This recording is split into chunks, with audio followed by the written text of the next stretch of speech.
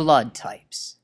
The four different blood types are A, blood type B, blood type AB, and lastly, blood type O. Just like all of your traits, you inherit them from your mother and your father. Blood type is no different. You could inherit an A from your mother and an A from your father.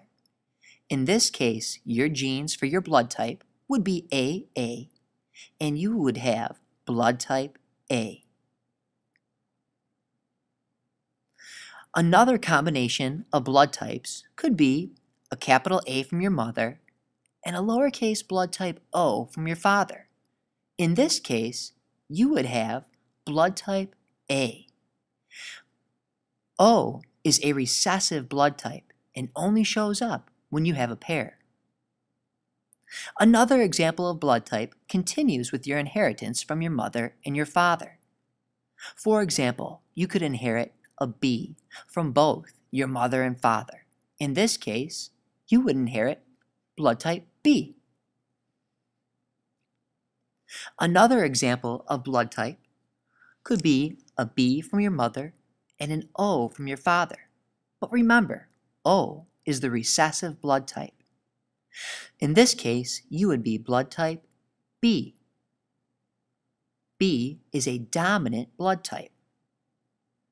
Another example is called codominance. In this case, you could inherit an A from your mother and a B from your father. Your blood type would be considered to be AB. This is because both blood type A and blood type B are dominant. Another example could be a B from your mother and an A from your father.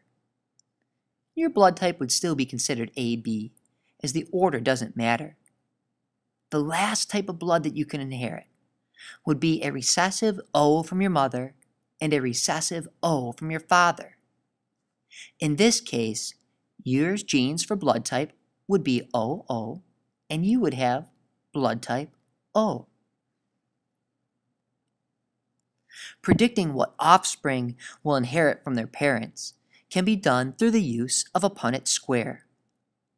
Let's look at an example of a Punnett Square.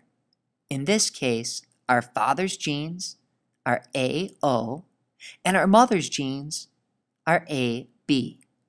Remember, when you fill out a Punnett Square, each square represents a possible gene combination that you can inherit. So the four possibilities could be AA. Another possibility would be blood type AB with a dominant gene A and a dominant gene B. Another type would be blood type A with a dominant A paired with a recessive O. And the last possibility would be blood type B, a dominant B with a recessive O. Take a look at the chart to review the determination of blood types.